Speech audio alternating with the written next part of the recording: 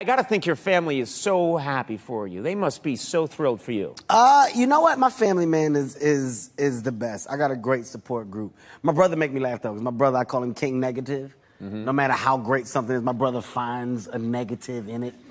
I've never seen anything like it. Like, I've called my brother, hey, Ken, yo, #1 in the box office.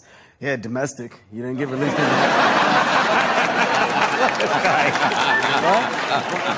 What are you talking about? Like, dude, let me enjoy this. I'm just giving it to you real. Nobody else. That's his thing. In his mind, he's real. I don't care what it is. Right. It's the most negative thing I've ever seen in my life. Like, I just bought land.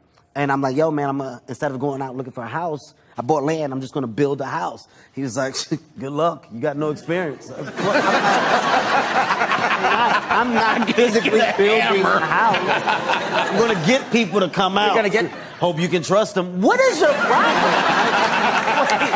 It's just nonstop. I'm like, I love you to death, but it never fails. I don't care what it is. Every now and then, I think it's every now and then I have a relative who brings up a negative thing they read online that I never would have seen. They're like, I disagree with that guy in Dubuque, Iowa, who said you're a red-haired fool. You know, and you're like, I never read that. I never read that. No. Oh no, it's right here. Take a look at it.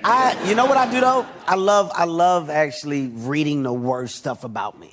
You do? I swear, it's the fun. It makes me laugh. Like first of all, I got thick skin. I'm a comedian, so I've talked about people. I've been talked about. That's the nature of my craft, of my business. So when I see things, it makes me laugh. One guy called me. He's like, "Oh, never seen anything more annoying than Kevin Hart and that little voice. It's just like a little Muppet with a battery." And I was like, that's pretty good. I sent him wine. I just send him gifts. I was like, thank you, man. And I take the quote and I put the quote on like a little piece of cardboard and put it in the frame. And I was like, you're the best, and I sign it and then give him a big bottle of wine. That must confuse the hell out of them. Yeah, it makes them. What is he saying? But they drank the wine. I know they drank it.